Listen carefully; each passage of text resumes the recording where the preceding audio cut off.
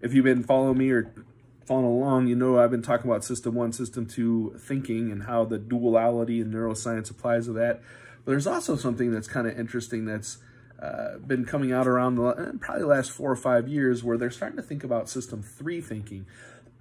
And that's how we use our imagination to kind of fill in the gaps and make choices, right? Some of that might be built on the context, the way we understand. Like, for instance, I'm going to tell you something. I want you to picture this in your mind. Melissa heads to the bank.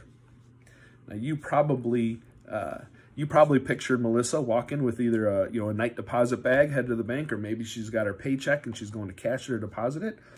But what if I say the river current was fast? Melissa heads to the bank.